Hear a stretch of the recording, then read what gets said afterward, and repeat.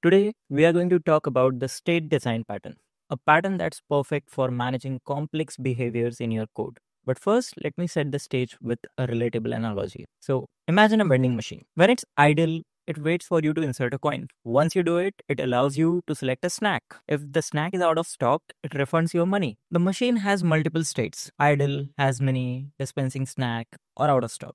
Depending on its current state, the machine behaves differently. Now imagine how messy it would be if all these rules were crammed into one single function with, lots of if else or switch statements. And that's where the state design pattern comes in. It allows us to encapsulate each state into its own class, making the code cleaner, more modular, and easier to maintain. So let's see what happens if we try to manage the vending machine's behavior without the state pattern. Let's see it in action. So this is our vending machine class. In real life, the code for the vending machine is very complex, but we have created a very simple vending machine where we have the snack count and the state of the machine, like idle, if it has money, is dispensing snack, or if it's out of stock. And similarly, we have different user action, like if inserting a coin or selecting a snack, like that. So we have the init method for our vending machine class, which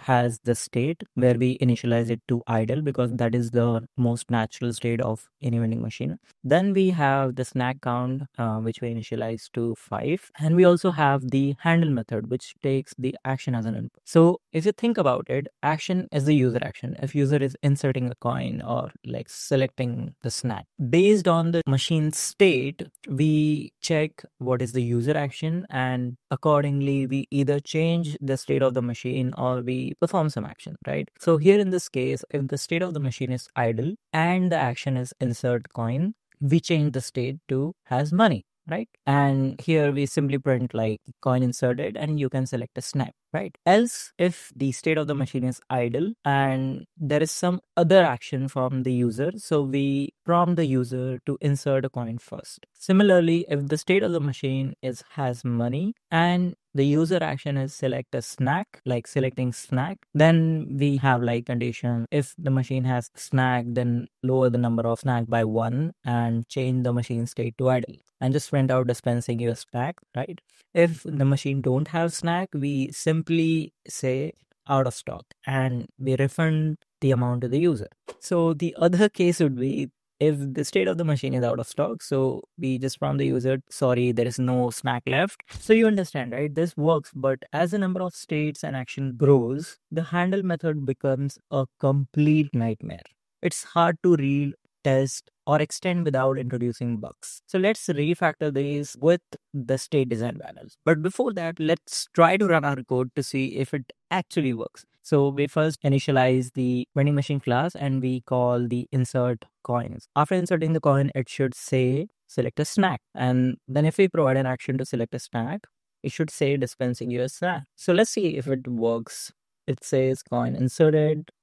You can select a snack. Awesome. Then we have select a snack. So dispensing your snacks. Thank you.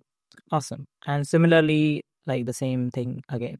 So it works, but it's not very readable and easy to understand and definitely not scalable. So let's try to introduce our state design pattern. Let me clear the console. So the state pattern will separate the behavior of each state into its own class, right? And this makes our code more modular and easy to extend. So let's implement it. To do that, let's remove the calling code and let's first define our vending machine class. So I'll simply remove handle method for now.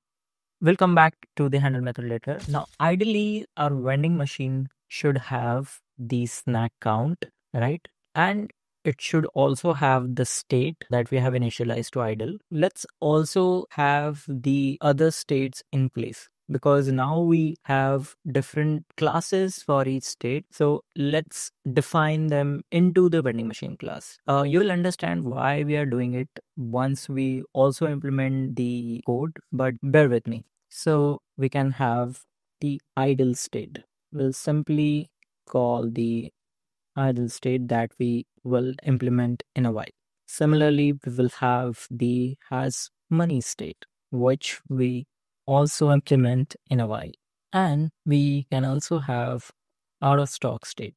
So let's call it as of now. If we have more state, we can simply add to the vending machine class. And now instead of having like a raw string, we can actually give it the state name.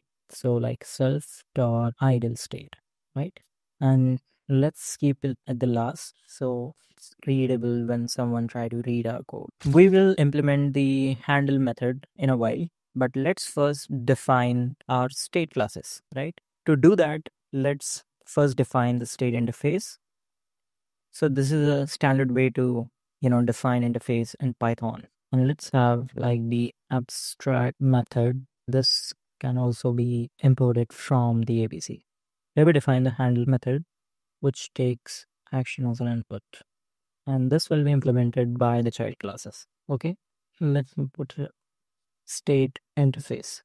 Now let's define our state classes. So the first one would be the idle state. So let's define idle state, which implements the state. So let's define our handle method, which takes machine as an input and the action. So this machine can simply be the vending machine, and the action can simply be the string. Awesome. And we'll implement it in a while, but let's similarly first define our other states. That means copy and paste, and this can be the has money state, and this can be simply or a stock state. And let's define the handle method for each of them. So the handle method for the idle state would look something like this. So if action equals to insert coin, then what we will simply do is we can change the machine state to has money state, and we can simply print coin inserted. You can select a snack. And if the action is something else, we can simply prompt the user to insert a coin first. Insert a coin first. And that's it. That's the idle state class for you. Now, similarly, let's also implement the has money state. Similarly, the out of stock state. So let's implement the handle call for the has money state. So this can simply be if action equals select snack, then check for snack availability and dispense the snack, right? If there is some other action, we can simply prompt the user to first select a snack, right? So here we first check if machine.snack is positive. That means the machine has snack. Then reduce the snack quantity by 1 and change the machine state to idle, because we have collected the money and dispensed the snack. And just print dispensing your snack. What if the machine do not have any snack? So we simply call the machine state to machine out of stock state, right? And simply prompt the user that we are out of stock and your refund initiated. Okay, so that's our has money state class.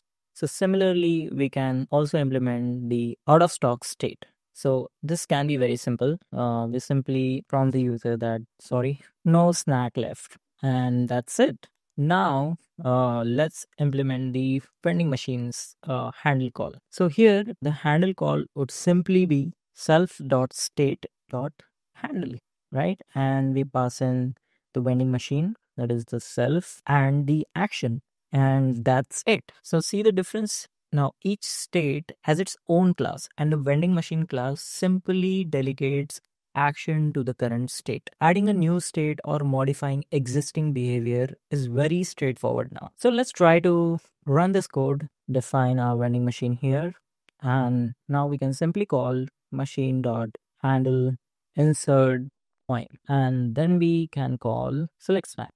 So now let's try to run this code. It says insert a coin first. That means the initial state of the vending machine is already set to idle state. Idle state, oh, there is a typo. It should be insert. Let's clear the console. And now let's try to run the code. So it says coin inserted, you can select a snack. Then it says after we give it an action of selecting a snack, it says dispensing your snack, thank you. Now let's try to select the snack again when machine actually turns back to the idle state. and it should prompt us to first insert a coin, right? So let's run our code again, and it says coin inserted, you can select a snack.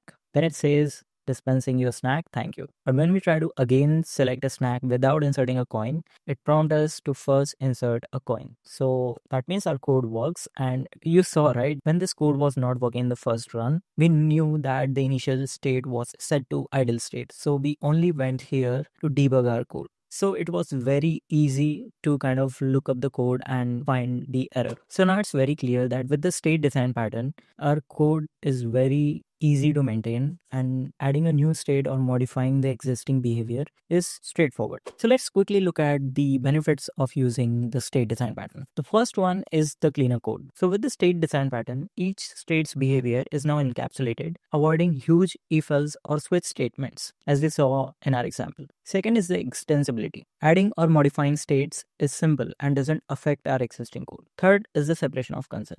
Each state now focuses only on its own behavior. And here are a few examples where the state design pattern shines. The first one is media player. We know that when we try to play music or play a video on any media player, it has different states like play, pause, stop, etc. Second is the ATM machine. Very similar to our vending machine, ATM machine also has states like idle, card inserted, dispensing cash, etc. Third one is the e-commerce checkout. It's a little gray area, but it also has states like adding to cart, payment pending, order placed. So different states, right? So that's the state design pattern for you. It's like giving your code multiple personalities, each with its own set of rules. It makes your code clean, modular, and easy to maintain. So thanks for watching, and I'll see you in the next video.